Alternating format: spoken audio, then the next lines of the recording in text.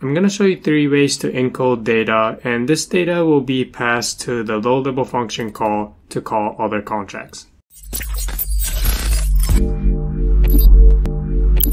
So in this video, I'll show you 3 ways to encode data: encode with signature, encode with selector, and encode call.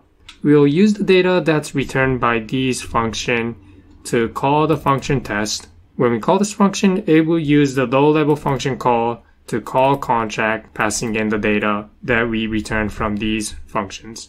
For this example, the contract that we're going to be calling is the token contract that we will deploy. Okay, so the first way to encode data that we will pass on later to this part of the code, so the data part, the first way to encode the data is to use encode with signature. So we'll type return abi.encode with signature. For the first input, we'll need to pass in the function signature that we want to call. And this is a string. So for this example, we're going to be calling the function transfer. So inside the string, we'll type transfer. And then the inputs, the first input is an address, comma. And without any space, the next input is uint. So we'll type uint 256. And that will be the function signature that we're going to be calling. And then next, we're going to pass in the inputs that we're going to be encoding. The first input will be an address, the 2. And the next input will be the amount that you see over here. So here, I'll type 2 and then amount. That is the first way to encode the data. The next way to encode the data is by calling encode with selector. So let me show you how. Return abi.encode with selector. The first input will be the selector. So I'll type IERC20 dot, the function that we're calling is transfer. And then the selector will be dot selector. Next, we'll pass in the inputs. So it'll be 2 and then amount. Now notice that for the first encode with signature, we passed in the string for the function that we're going to be calling. But if we made a typo, like put in a space, or instead of uint, we put in uint instead of uint 256, and then try to compile a contract, the contract still compiles. So here we can pass in an incorrect function signature and the contract still compiles. I'll fix this to uint 256. Now, unlike the first example, here if we made a typo, so instead of transfer, maybe I'll put in an S at the end and try to compile it, the contract fails to compile. However, this part of the code still compiles if we forget to pass in some inputs. For example, the function transfer, it's going to take in an address and a uint 256. But over here, let's say that we forgot to pass in the first input, the address, and then hit Ctrl S, and notice that the contract still compiles.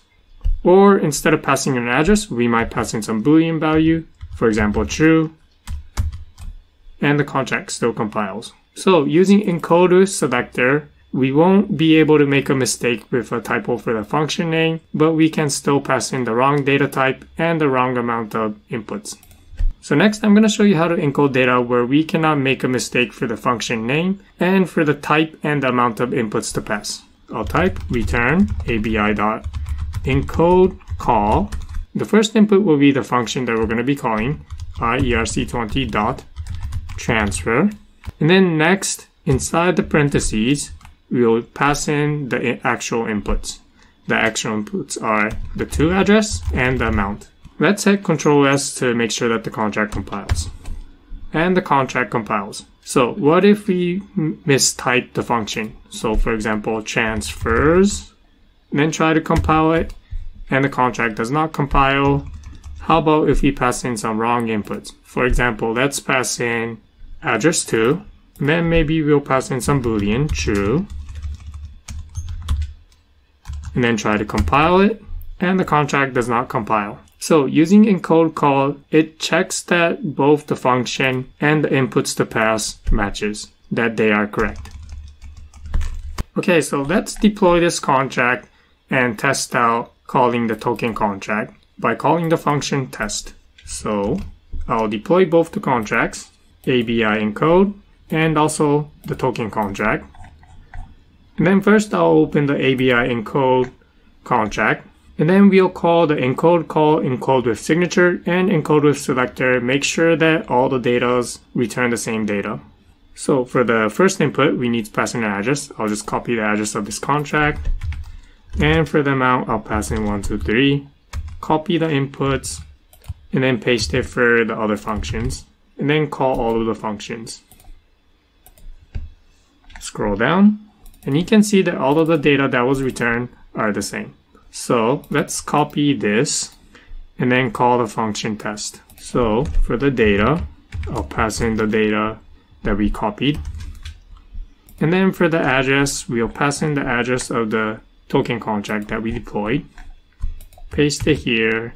And before we call the function transact, I'll open the debugger so that we can see the transactions. And then call it transact. And the transaction was successful.